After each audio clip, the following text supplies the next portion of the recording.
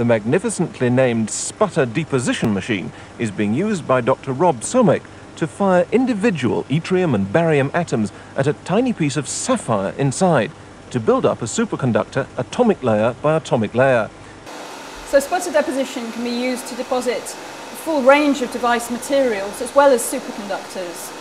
Simple metals, oxides, nitrides, carbides, magnetic materials, ferroelectrics. None of the systems are dedicated to particular film deposition.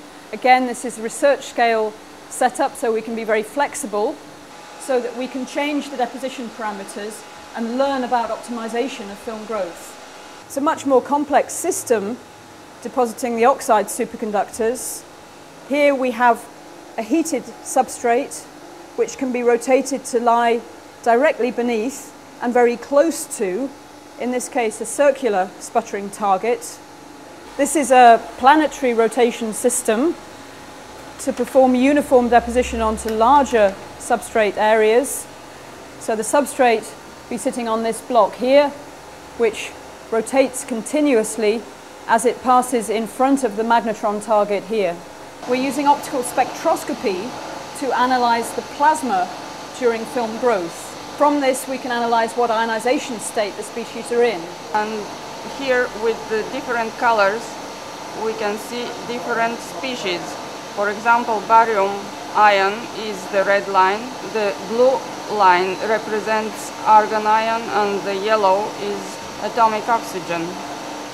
So we need to be very careful not to have high energy species during the deposition of these oxides, because this bombards the film during growth. You get resputtering and produce the wrong film composition. This is our system for surface analysis of thin films.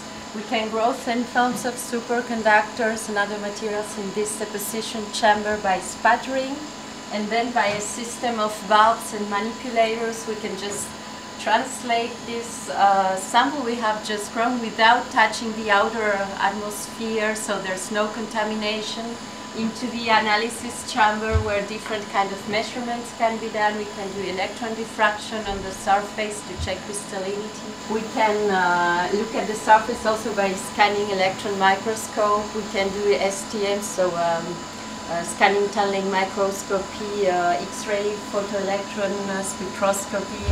You see all these different canals coming out of the chamber for the different techniques. However, these big boxes up here are to keep up the vacuum of 10 to the minus 10 millibar. They are ionic pumps, and they also don't introduce much vibrations into the STM measurements.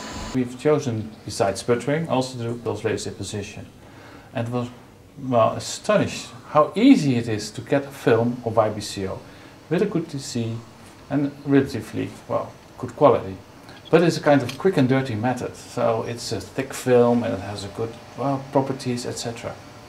But our aim was to make devices and very controlled, say, Josephson junctions.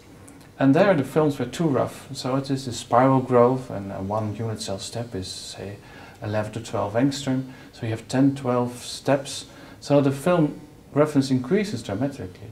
So we have to come up with other techniques to make these films. So what we did was, with normal pulse laser deposition, we deposit with normally 1 to 5 Hertz. In that way you can count how many pulses you needed to deposit a single monolayer. And if you do this deposition then at a high frequency, it is called pulse laser interval deposition, and you stabilize a monolayer right within a second. And in that way you can stabilize very difficult materials. This is the heater with the substrate mounted on it. I will open the load lock system and mount the heater on the load stick. Pumping down this load lock part to get the pressure closer to the pressure inside the system. In this way we don't have to open the system all the time, and we can work much faster and do more deposition during the day. You count the number of pulses you need to make one monolayer, but for some materials this is not possible at the low frequencies. And you do this at high frequencies. So at this moment the frequency of the laser is 1 Hertz, and I will increase it now to 5. On the left side you can see the holder of the different targets. Is it possible to mount 5 different targets. This is a simulation of our pulse laser deposition, and we can manage to make a layer by layer deposition. So you see 2 targets and the laser beam hits the target and you get the plasma. The plasma is depositing material at the surface of the substrate. Now an electron beam is just reflected at the surface of the substrate, and if we look to the other side we see the reflections of the electron, and we see a diffraction pattern where the bright spot is the primary reflection. And if we monitor the intensity of this reflection, we can see if we finished one closed layer or not. So in the upper front on the right, you see the increase intensity and a decrease for the next material, an increase of the intensity and the next material. And on the left spot, you see a TEM image where we just build up the super barium copper oxide on strontium titanate, forming 1, 2, 3 yttrium barium copper oxide in an artificial way. So one block is 1 unit cell of yttrium barium copper oxide. Now we deposit this 1 unit cell layer and we just wait to relax to migrate the material at the surface of your substrate and just close 1 layer. So the next pulse comes with exactly the amount of 1 unit cell of the material, and we wait to relax and form just 1 closed layer. So what you see here is an animation of the grow, a non-ideal grow of, say, yttrium barium copper oxide on a strontium titanate substrate. You see the energy going down. That means that the layer gets rougher and rougher. And when the layer is covered for 50%, you are at a minimum. And then all the holes are filled up again and the energy comes up. It's increasing again until it's the closed layer, and then the next layer forms a decrease and an increase again. So this is a reed oscillation. But as you see, the maximum is not recovering fully. It means it's an increased roughness of the material. A special new facility has been developed to coat wafers with superconducting materials on both sides. Uniform coating thicknesses are guaranteed by turning the substrate into plasma.